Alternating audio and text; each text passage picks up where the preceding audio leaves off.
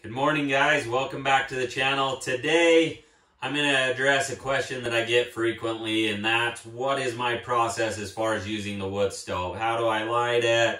What are my damper settings set at? Some of those things. So I'm going to go through my process. I'm really not a big fan of kindling or any of that, and so I'll just kind of work through how I do it, how I set it up, and then you guys can kind of decide. A lot of our customers, they have their own method.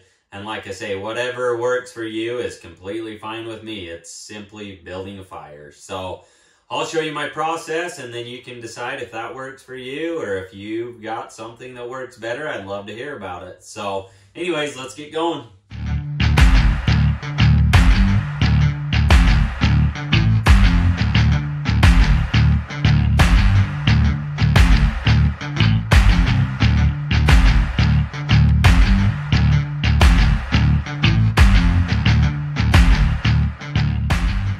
Alright guys, so where we're going to start out first, you can see this one's got some ash already in it. I'm not going to go through and clean this out just because I know we're going to have more fires in it. So when you do though, there is an ash pan here at the bottom in this particular stove that you can take out, dump it. I never use that just because the camps are sealed so tight that I know as soon as I take that ashtray and as soon as I open that front door, there's going to be a draft of air or whatever come in, and I'm going to be wearing that ash. So I don't ever use that. I have a little shop vac that once this is cooled down, I'll go through and just suck whatever ash out. Now, depending on how you burn this will determine how much ash is in there also. So if you burn it super hot, chances are you're not going to have a lot of ash. If you dampen it down, way down, you're going to get more ash. So just the process that I use, there's also this little damper. Well, it's not a damper, it's a shaker. What it does is it'll move this plate inside. I can zoom in and kind of show you what's going on there. But it'll shake, and it'll shake some of that down into the ash. It's a cool feature, but I wouldn't say it's the most effective. Like I say, the best thing that I've found is just a little shop vac. You can get them battery powered or whatever. Once you get home, plug it in, suck that out. So, but the first thing that I do, generally when I come into these camps, okay, if I've been traveling, I always dampen these down. Okay, so we've got a damper here, we've got our two fresh air intakes here, and then we have a damper up on this stovepipe. Not sure if that one's in the frame of the camera or not, but it's a butterfly valve, and it sits the exact same direction as what that handle does. So when it's closed, it's sitting like this, and it's just blocking that pipe off. When you turn it open, it's going to allow everything to come through. So usually when I get to my location, these should all be closed. And the reason I close them is if I do get a good gust of wind or whatever traveling down the road, I don't want any ash to come in here. Now, that's not to say that if you leave these open, you're going to get ash, because I never have, and I'll be honest, there's been times that I've failed to close all my dampers, and I haven't had any issue. But it's just good practice. Like I say, close them up, and then you don't have to worry about anything that way. So once I get there, this one is threaded. This is a glass wash. Okay, so if I undo this, and I don't have to unthread it all the way, I just want it loose to where it'll slide. Okay, if I undo it just a hair to where it slides, what's going to happen is when this stove heats up and this metal expands, it's going to be extremely hard for me to adjust that. And so I always go a couple of turns just so that it's super loose to where it slides really easy. That way, once this stove heats up and I decide I really want to dampen it down, all I got to do is just push that. Whereas if it's super tight, it might have expanded enough to where I can't move it without unthreading it more, and it's going to be hot. So I just loosen that a couple of turns to where it's fairly loose. And then I'm going to open these dampers on the bottom. Now, these ones, because these camps are sealed so tight, there's nowhere for this stove to pull combustible air from. And so we bring our air in from the outside of the camp, and it comes in through this bottom and then is distributed. You can see these holes. Okay, there's holes also on the bottom. One of these controls the air coming in from the back, and one of them controls the air coming in from the bottom. And so as you dampen these down, you can kind of play with that to see what works best. As I played with this stove, I don't know that one does any more than what the other one does. And so I usually just do a combination of one. But yeah, you could close this one all the way down, this one all the way open, or vice versa. And like I say, I haven't found much difference whether the air's coming from the bottom or the back. As long as that's getting air, it's going to burn.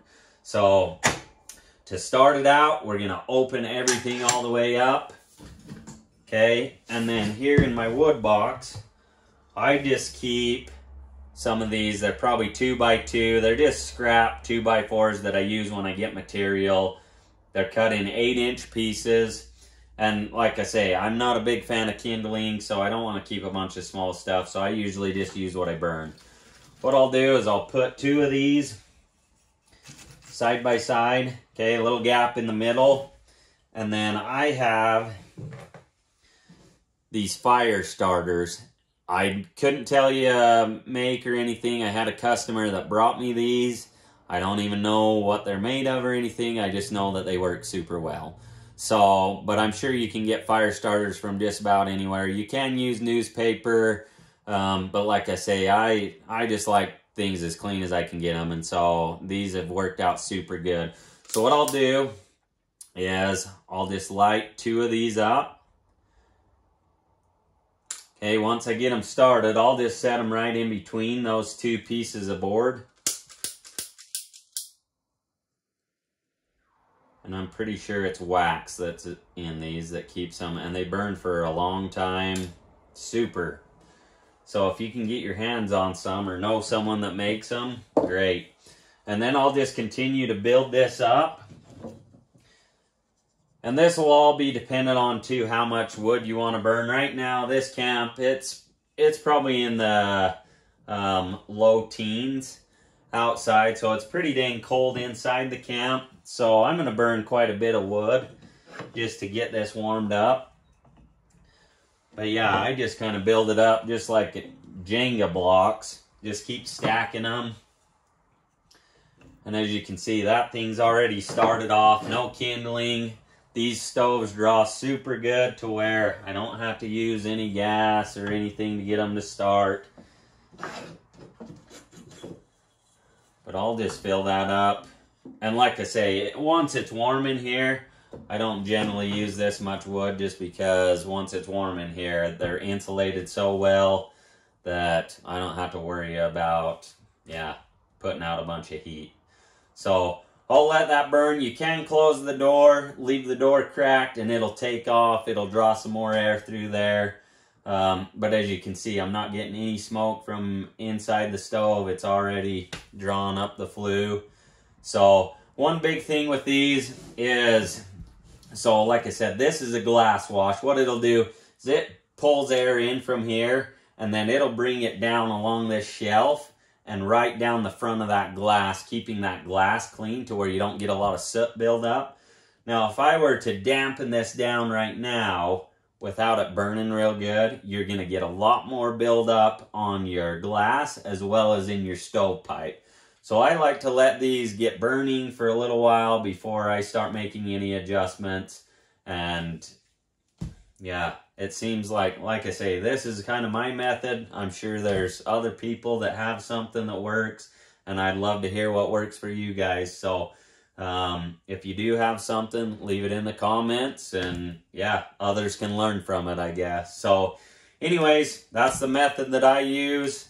As this gets burning, I'll generally dampen these down halfway, and like I said, depends on what temperature I want.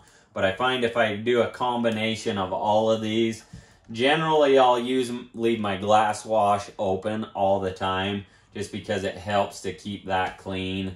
And I usually can dampen it down enough between these and my flue damper to regulate that to what I want it to. Another thing I will add while on this, if you are looking for something as far as cleaning this, say you've used it all year and you haven't cleaned it, I found if you just take a wet rag, and this was passed on from a customer too, so Like I say, I'm learning things as well from people that are using them. But if you take a damp rag, get a little ash on it, rub it, it gives just enough grit to take that right off, and it's about the best thing that I've found as far as cleaning. So anyways, hope this is helpful for you camp owners.